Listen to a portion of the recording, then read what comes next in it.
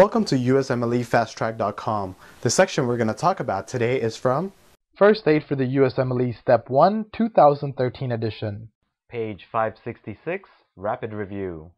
What is the Govers sign?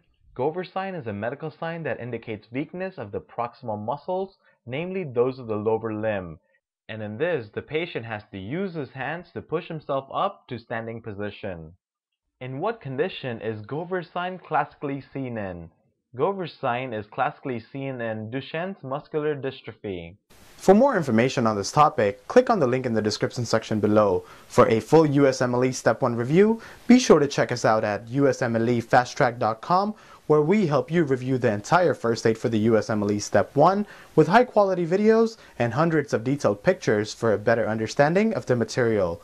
So to learn from the best USMLE review book, be sure to check us out at USMLEFasttrack.com.